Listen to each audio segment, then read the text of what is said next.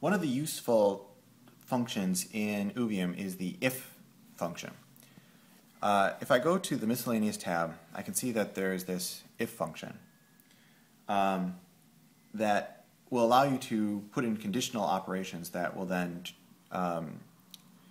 return a number based on whether the condition is true or not. So let's do a simple example. I'm going to create a bubble here, and we'll just put a 78 there, and I'm going to label this minerals. I'll create another bubble with a 45, and I'll label this seeds.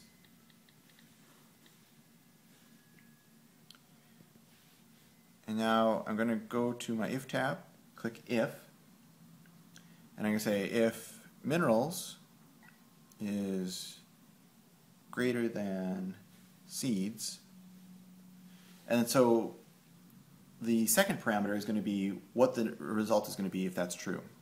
Oops. And then I'll put the second parameter is what the result is if it's false.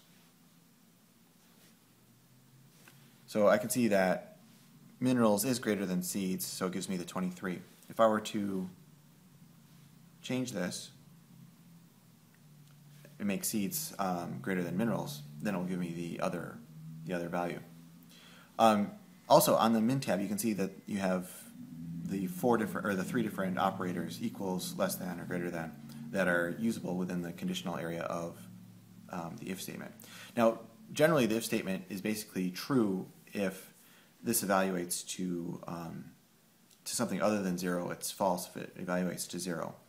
So you can maybe use that for some more advanced techniques.